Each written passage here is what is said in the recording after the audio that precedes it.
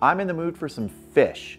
So today I'm going to be smoking some honey lime glazed salmon out on the Weber Kettle.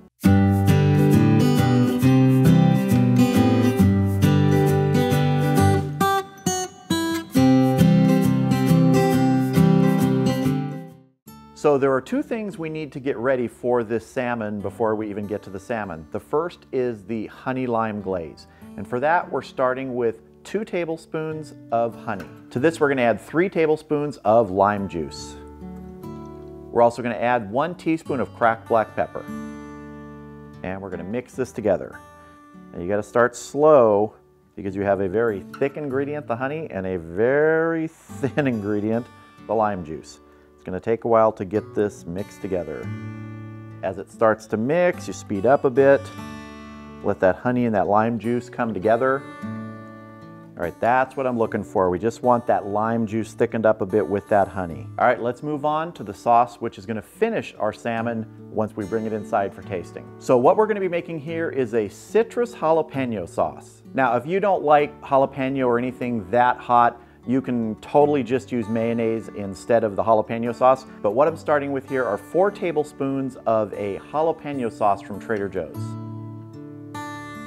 Now this stuff tastes good on its own. You wouldn't have to add anything, but we want to get a little bit of that citrus flavor in this because we've got it in the glaze. So to this we're adding 1 tablespoon of lemon juice and 3 tablespoons of lime juice. And we're going to mix this together. And to this I'm going to add about 2 tablespoons of mayonnaise. If you want it thicker, you can add more. If you want it thinner, you don't have to add as much. And I'm going to switch over to a whisk now. Get that mayo incorporated. And this is just going to be sort of a little drizzle sauce at the end on top of our salmon. All right, that looks good. Let's move on to the salmon. All right, we're going basic today. This is about a 1-pound wild-caught sockeye salmon fillet, and we're just going to get the glaze on it to start. I'm just going to brush this on.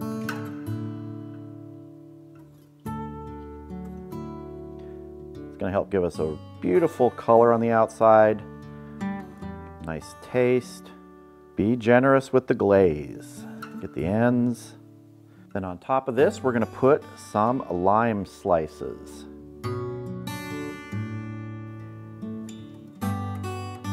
Just like that. Let's get it out to the Weber Kettle.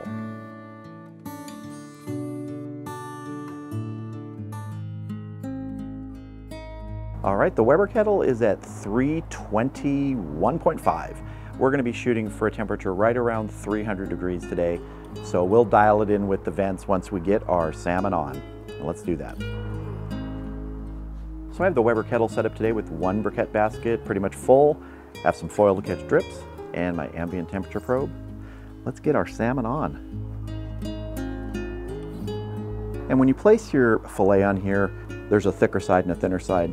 Just arrange it so your thicker side is closer to the briquettes. I'm going to go ahead and get just a couple small little sticks of hickory on here. That's going to be for our wood smoke today. All right, we're going to go ahead and get our lid on, get smoking. We're going to check this in about 15 minutes.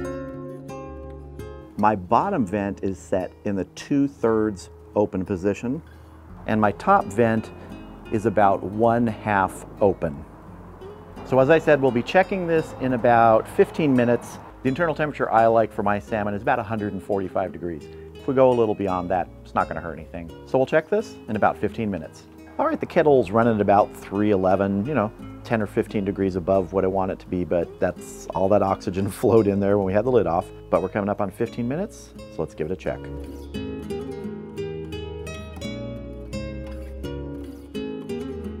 Just want to get a little temperature reading right here in the center. Let's see how we're doing. We are at 109 degrees, so we're going to go ahead and put the lid back on. Keep cooking.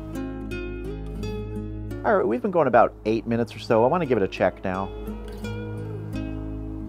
I'm just going to go right back in about the same place I was before. Looks like we're at about 125, so we still have a few degrees to go, so we're going to go about another 10 minutes. All right, we've been going about another 10 minutes here. Let's check our temp.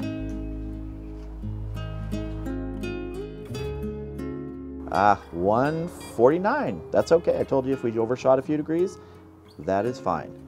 All right, We're gonna get this off here, get it inside, and get some of that sauce on it, and have a taste. All right, here is our honey lime glazed salmon. It looks really good, and I'm getting a nice hit of that lime, both from the limes we sliced on top and what is in that glaze. So let's just cut into it here and see how we did. I'm just gonna go straight in the middle here. Now, I didn't cook this for crispy skin or anything. I'm not a salmon skin guy, so I'm gonna be taking the meat off of this. Let's see here. Oh, nice and flaky. And I just want to put a little bit of that sauce that we made on here. In fact, let me take this little piece that fell off and steal a taste. I'll tell you how it tastes in a minute. Just want to get a little bit of our citrus jalapeno sauce on here. I don't know about you, but looking at this and smelling it, I know it's time to taste. No, I'm just going to go right in here and fork myself a piece of this. Again, if you like salmon skin that's crispy and everything, you're going to want to cook this slightly differently. You want to cook that skin at a higher heat initially. You might even want to put it directly over the coals, but I'm really about the meat from the salmon. That's the flavor that I like. Let's see how we did. Ooh, I've got to say, there's a great flavor on the salmon from the glaze, but that citrus jalapeno sauce is killer. And I love flaky salmon. So for me, that 145 temperature is just about perfect. I know some people actually will take it to about 125, 130. They prefer it there. I just like it at this temperature. Some people like it even cooked more, 150, 155. This is it for me. I was so eager to dive into this, I even forgot I left my gloves on. Oh well, sorry. So the total cook time on this was just over half an hour, somewhere between 30 and 35 minutes. Do get a little bit of that hickory flavor, but that amount of time is not a lot to put a lot of smoke flavor in this. That's why when you're smoking salmon and doing a cold smoke, you're gonna get a much deeper flavor from the smoke. I just wanted to give a little bit of extra on here, plus we had all that moisture on the surface. Smoke loves moisture, all those particles adhere to it, so we did get a nice little hit of hickory. And with that sort of bite and a little bit of punch from that jalapeno, it is really nice to have the sweetness of that honey in the glaze. You know, they contrast well, and sometimes flavors that contrast actually complement each other, and they work really well with fish. So if you're a salmon fan like I am, the kettle is a perfect way to cook this. Give it some of that nice charcoal cooking time, some smoke if you want to do that, have a good glaze on it, a nice sauce to finish it off, and you are going to have a tasty, filling piece of fish. Is it wrong for one person to eat the whole filet?